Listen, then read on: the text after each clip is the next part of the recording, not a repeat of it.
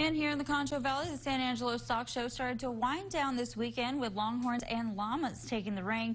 Now, the llamas are trained to go through obstacle courses. The courses consist of bridges, tunnels, and of course, their hats. Now, we got to talk to a few students showing off their llamas this weekend to see how they are judged and what they do to prepare.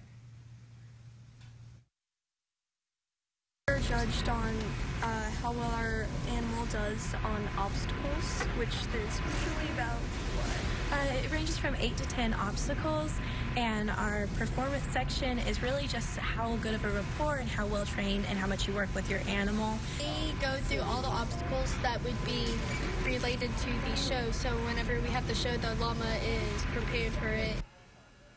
Congrats to all the exhibitors that attended the 90th annual San Angelo Stock Show this year. We are looking forward to the next one.